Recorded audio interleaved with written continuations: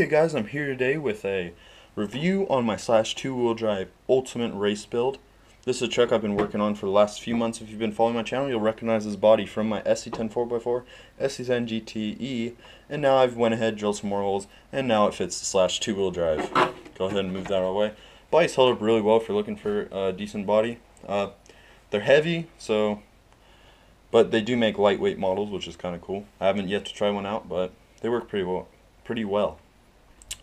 Onto the truck itself, it ran pretty decent. The first pack was absolute crap.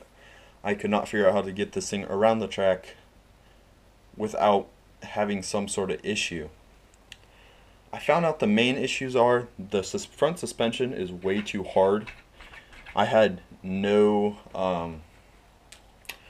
off-power steering. It was really hard to get any low-speed steering out of this truck. After a while I started to figure it out, but the main things I was able to nail it down to was suspension being too stiff in the front. You can tell just by hearing that. And it's got air in the shocks. Just a bad rebuild on my part for these shocks. As well as the tire.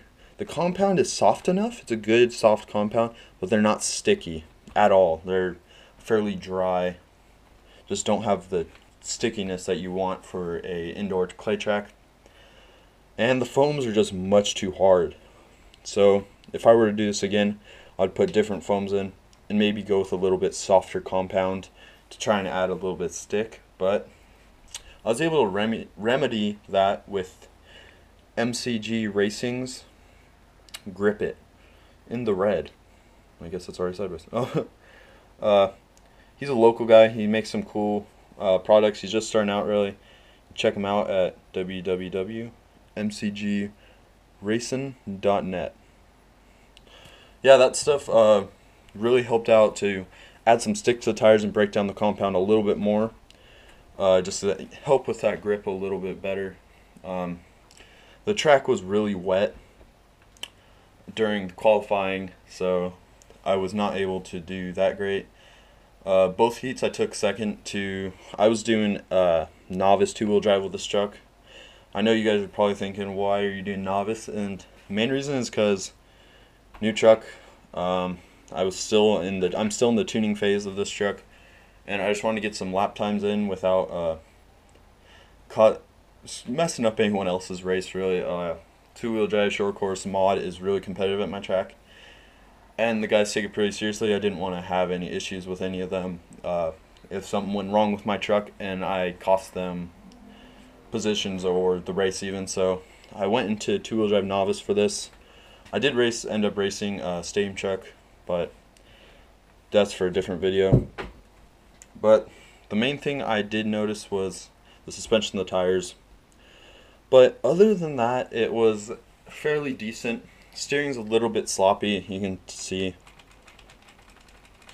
I'm guessing that is mostly from that cheap steering bell crank setup they have in these two-wheel drive Traxxas's. Definitely going to be picking up the aluminum either from Proline or STRC, depending which one I can get easier and cheaper. I'm guessing it's probably going to be STRC, but you never know. If I can find a good deal on a Proline, I'll definitely go for it. Other than that, though, ran fairly decent. The drive shafts, I was pleasantly surprised, held up very well to the 8.5. I wasn't 100% sure if they're gonna just be torn apart or not. I was under geared because I did end up semi-stripping my spur gear, and my local track was fresh out of two-wheel drive Traxxas spur gears. So I just kind of slammed the pinion gear up into the spur, and it made it throughout the day. So it is a little under geared. I did notice that during just the practice hours. When I get up with some other two-wheel drive short course trucks on the straights, they had me every time. But through the corners, once I got the hang of this truck, I was surprised that I was actually able to keep up with them fairly well. Over jumps and everything, it tended to go nose high a bit. I'm going to try and remedy that in whatever way I can. Maybe add some little more weight up front.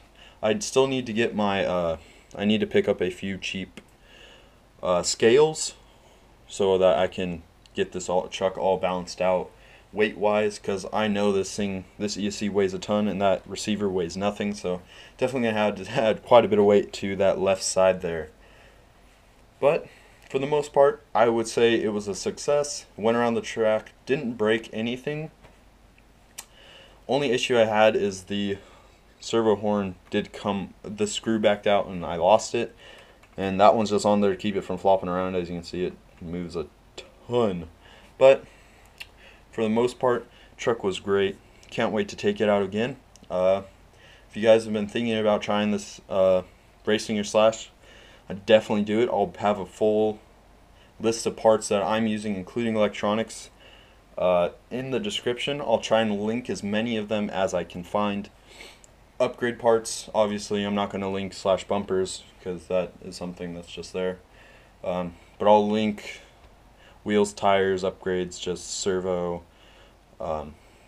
receiver, electronics, batteries, whatever I can, so that to help you guys start your own build. Or if you're just looking for parts for maybe you have a Rustler, Bandit, Stampede that you want to try some of these parts out on. Well guys, that's it for now. I'm going to try and get some some driving footage up here in the next few days if I can find some decent stuff that's long enough. And if you guys haven't checked out my latest edit, then it should have popped up at some point in this video and down at the bottom. Or if not, go down below, click on my channel, check it out. And if you like what you're seeing, if you're new here, make sure to hit that subscribe button. Like, comment. I love answering your guys' questions. When I'm not working on RC cars, I don't have much of a life, so yeah. On that side note, guys, I'll see you later. Okay guys, I'm here today with now I just went ahead, drilled some holes, and now it's up for the slash 4x, or slash 4x, slash, get on to the main part of this